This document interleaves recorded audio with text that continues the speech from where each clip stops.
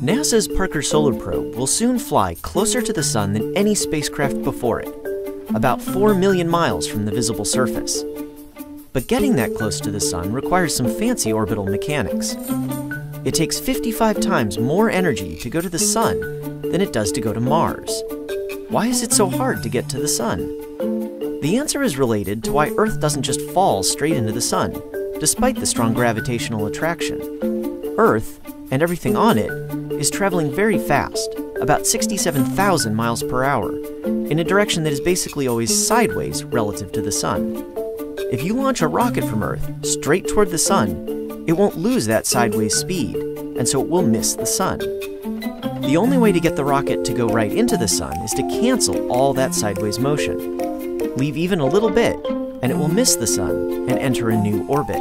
To cancel Earth's motion, you have to launch the spacecraft backward as fast as Earth is hurtling forward. Since Parker Solar Probe plans to fly past the Sun, it doesn't need to cancel out all of Earth's sideways speed, but it does need to remove 53,000 miles per hour of it. That's why it's using one of the most powerful rockets available, and additional gravity assists from Venus over a period of several years.